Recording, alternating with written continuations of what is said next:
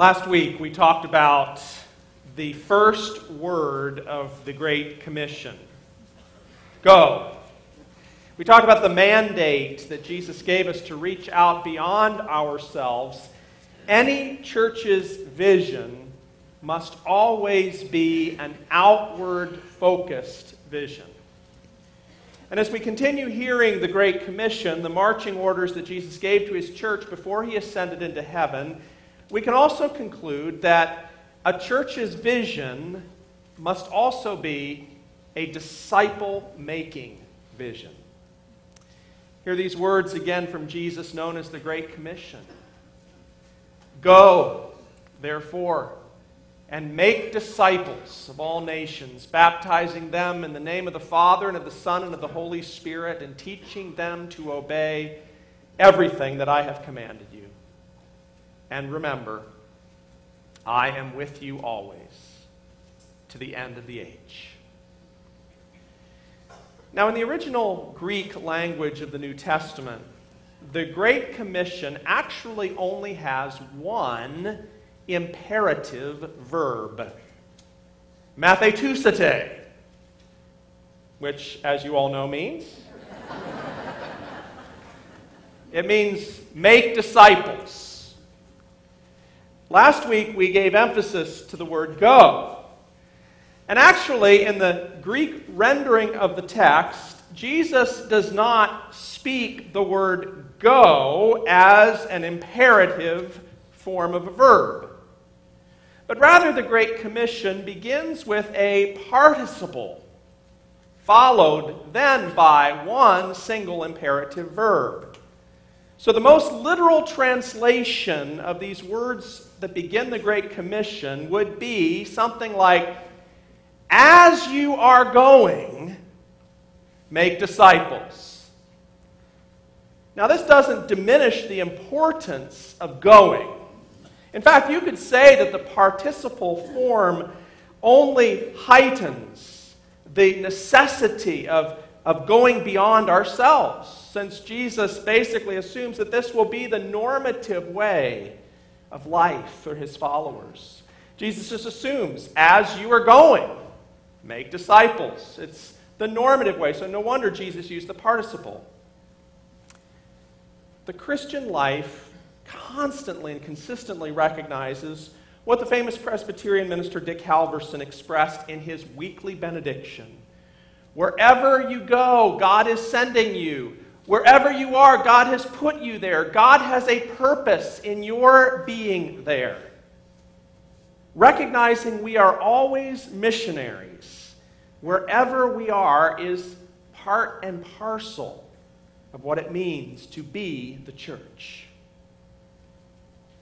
So going is assumed.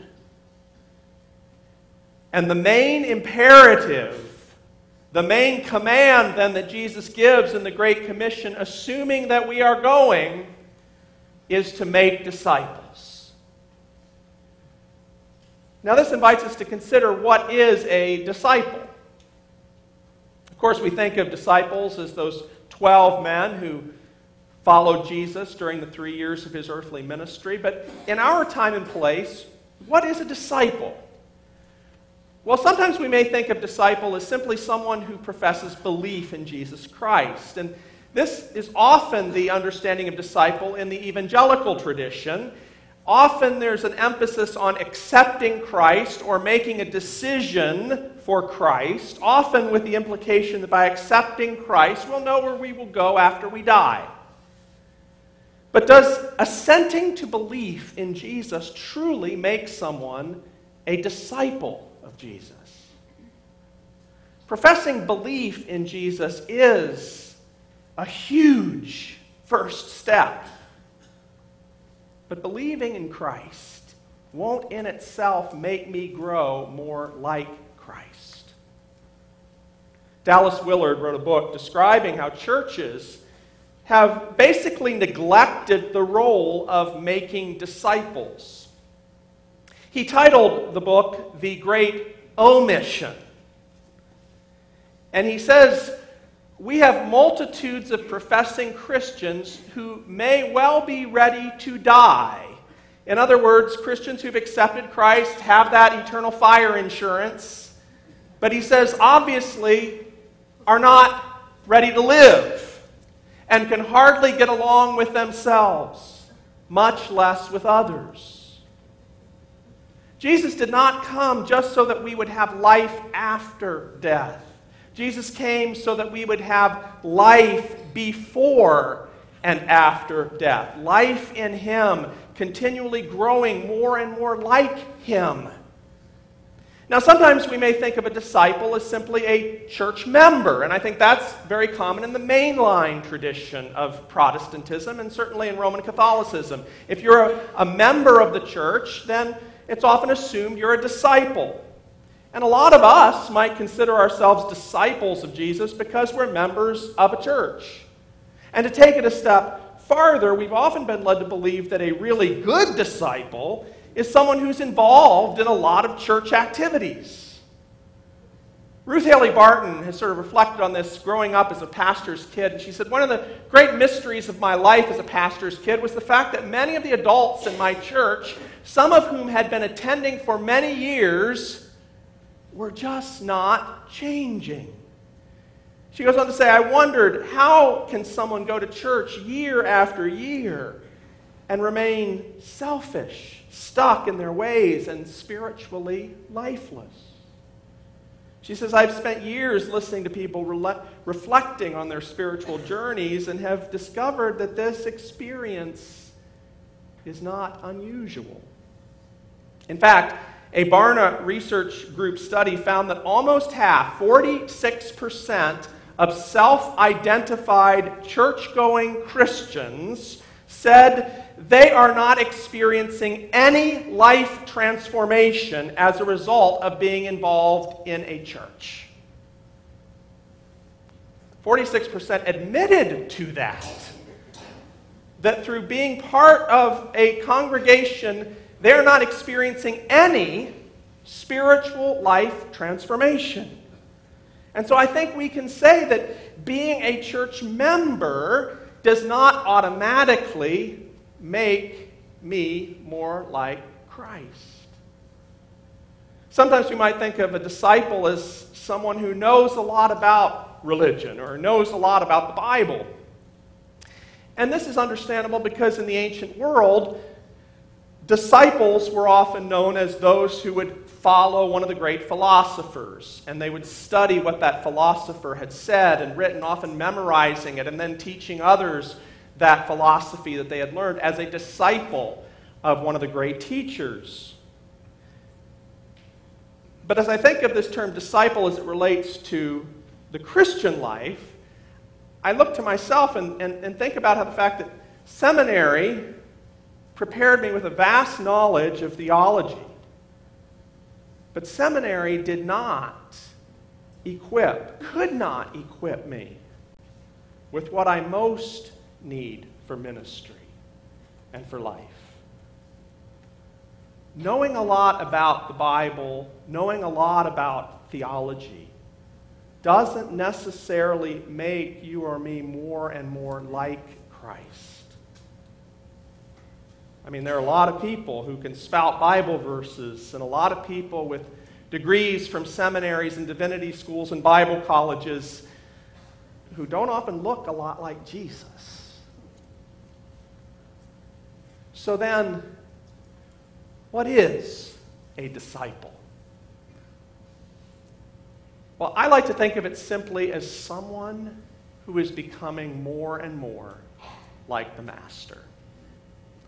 A disciple is truly, at its essence, someone who is becoming more and more like the Master. It is being with the Master that makes us more and more like the Master. That's a disciple. And you look at the New Testament and the disciples of Jesus, they ate and drank and sweat and slept ministry from the time Jesus called them till the day they died. Jesus wasn't just a part of their lives, Jesus was their life. And I know one of the first things we might say in response to this idea is, well, that was then. And indeed, Disciples cannot necessarily spend time in the same way with the risen and ascended Jesus, the same way today as they spent with Jesus who they could touch, walking the dusty roads of Palestine. But is that necessarily the case? Remember how the Great Commission ends. Jesus said, "Remember, I am with you always."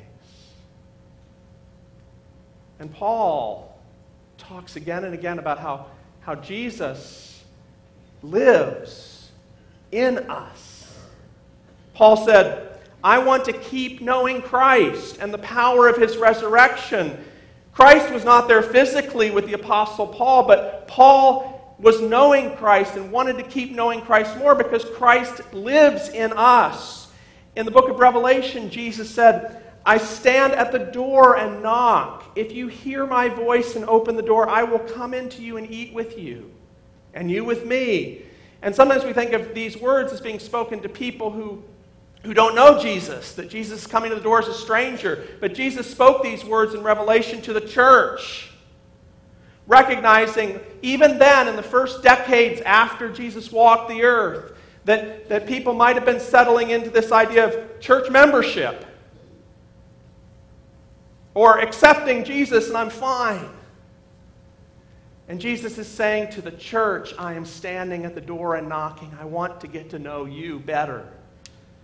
Andrew Murray, who was a wonderful man of God and prayer from South Africa at the end of the 19th century, expressed it beautifully when he said, "If you want the power of God's Spirit to be revealed in your life and in the church, it must come from a closer attachment to Christ, a closer union with him, a larger revelation of Christ dwelling in Christian people."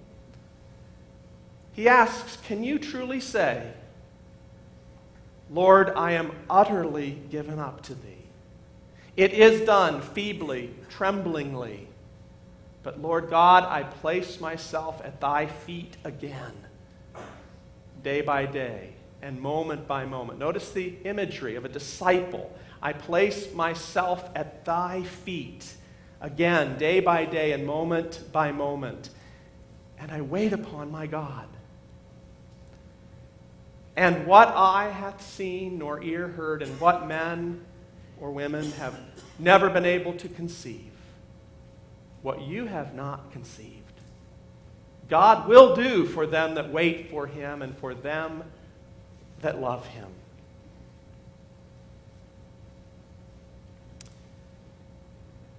Dallas Willard, again reflecting on the meaning of the word disciple, expands on the basic definition that I've offered, and I think his expansion is helpful for us to hear. He says, "The disciple is one who, intent upon being Christ-like and so dwelling in his faith and practice, systematically and progressively rearranges his affairs to that end. In contrast," Willard says, "the non-disciple, whether inside or outside the church, has something more important to do or undertake than to become like Jesus Christ." When Jesus talks about being a disciple, he emphasizes that being a disciple, it does involve sacrifice. Jesus said, "Anyone who comes to me but refuses to let go of father, mother, spouse, children, brothers, sisters, yes, even one's own self, cannot be my disciple." Luke 14 is some of Jesus' deepest teaching about what it means to be a disciple. He goes on to say, "Anyone who won't shoulder his own cross and follow behind me can't be my disciple." And this does not mean that we need to embrace suffering and hard times. It means that we need to die with Christ, die to the old attitudes, and turn to follow Jesus in newness of life, embracing whatever comes in life, recognizing that we are never alone, that Jesus is with us always and will give the power to conquer and persevere. And then Jesus sums up his teaching on discipleship by saying, simply put, if you're not willing to take what is dearest to you, whether plans or people, and kiss it goodbye, you can't be my disciple. So there is a cost to really pursuing the life of a disciple. But Willard reminds us the cost of non-discipleship, it's far greater. Even when this life alone is considered, than the price paid to walk with Jesus. Non-discipleship costs abiding peace, a life penetrated throughout by love, a faith that sees everything in the light of God's overriding governance for good, hopefulness that stands firm in the most discouraging of circumstances, power to do what is right and withstand the forces of evil. In short, non-discipleship costs exactly that abundance of life Jesus said he came to bring.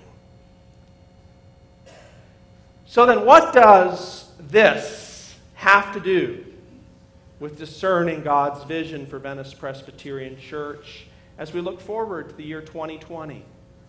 What does all of this about discipleship have to do even for the many other churches represented here? As you think about what God is calling each congregation to do and to be. Well, first of all, I think talking and understanding about discipleship reframes the question. From what will the church be like to what will people be like? The church, after all, is the people. Rather than developing an abstract vision of how a church should operate as an organization or what a church's priorities should be, one basic question needs to be, what are the people of God who are known as Venice Presbyterian Church going to be like? Not just what will the church as an organization be like, what will you and me? What will we be like? How will we be different? More like the Master by the year 2020. Do you think about that? How you might be different 4 years from now in terms of a disciple of Jesus than you are now. And how can you get there? And how can we bring others along? Not just making them church members or recipients of our charitable work, but disciples, children of God, growing themselves into spiritual maturity. C.S. Lewis said it so powerfully in Mere Christianity. The church exists for nothing else but to draw people into Christ, to make them little Christs. If they are not doing that, all the cathedrals, clergy, missions, sermons, even the Bible itself, are simply a waste of time. And so as we dream, what does this mean? In terms of programs, staffing, budgets. I think one unavoidable quality of a church that's committed to making disciples is actually that church calendars have less stuff going on to keep insiders busy. In order that the people of God, you and me, are freed up to spend more focused time simply being with Jesus. More time and space praying. More time and space listening to the Scriptures individually and with others. More time and space engaging with Jesus in mission, because Jesus said, Matthew 25, you will see me in the poor and the suffering. If you want to spend time with Jesus, spend time in mission. Churches committed to discipleship allow their people more time and space sharing personal faith stories with each other. More time and space to truly celebrate God's gift of the Sabbath. more time and space to worship, not just attending worship service as spectators, but worshiping in spirit and in truth, worshiping at home, worshiping with your family, worshiping with other Christians, worshiping God in nature, worshiping God from our beds at night. Church is committed to making disciples, free people to have more time actually making disciples themselves, helping others to grow more like Jesus. And please see, this is for all of us. The Great Commission was not just Jesus' instructions to pastors and to people who work full-time with missionary organizations. To all of us, Jesus says, Mathetusite, make disciples. What if this community heard the words Venice Presbyterian Church, and instead of immediately associating these words with church programs or buildings or the pastors and staff, what if the very first thing that came to people's minds when they heard Venice Presbyterian Church is the people? People who are truly growing disciples. People who our neighbors see reflecting the fruit of the Holy Spirit with ever-growing love, joy, peace, patience, kindness, generosity, faithfulness, gentleness, and self-control. Jesus said, "This is to my Father's glory that you bear much fruit, showing yourselves to be my disciples." A disciple-making church of disciple-making disciples with a disciple-making vision. That's the kind of church that will unwaveringly be outward focused, because as we are becoming more and more like the Master, our hearts will more and more be aligned with His, which is always the heart of the Good Shepherd reaching out after the lost sheep. That's the kind of church that God uses to change the world. Why would we settle for anything less?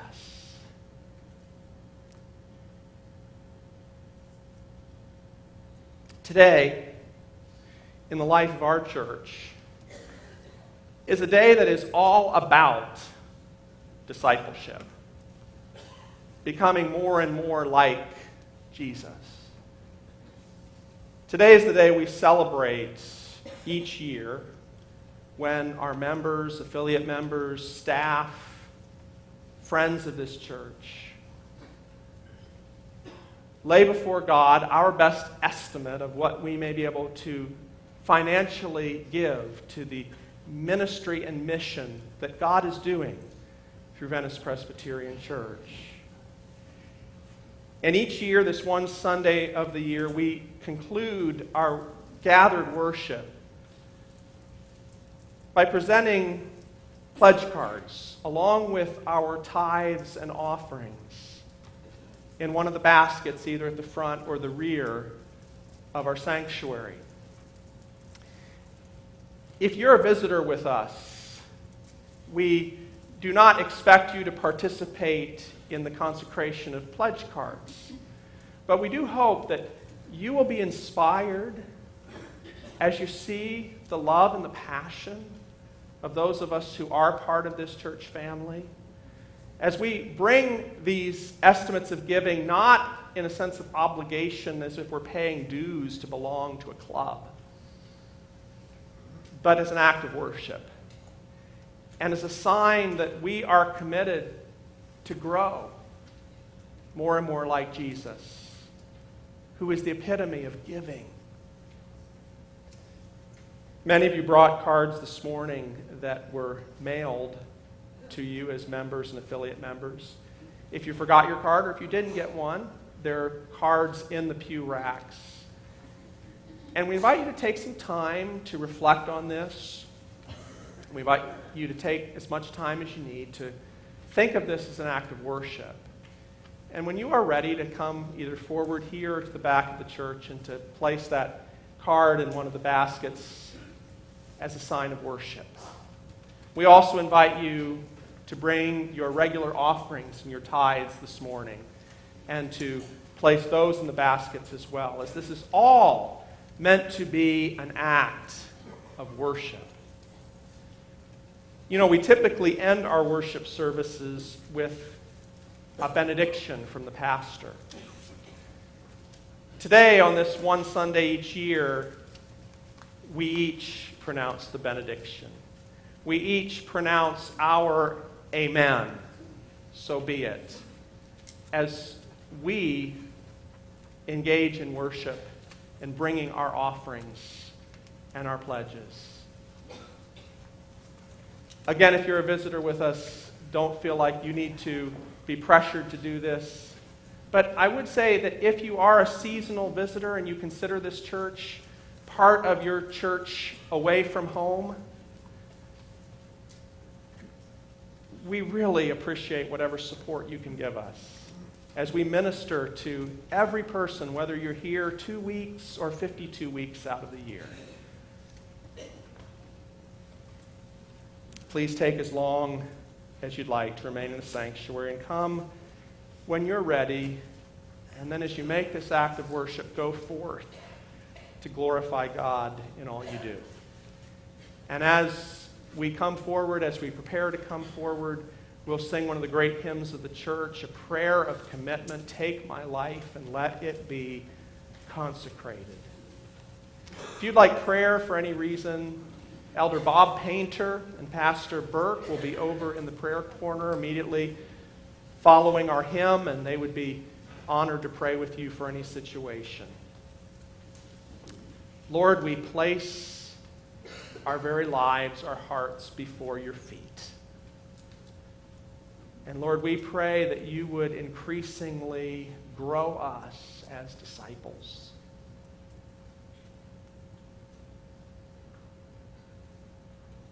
Lord, may you be glorified in the fruit that we show forth,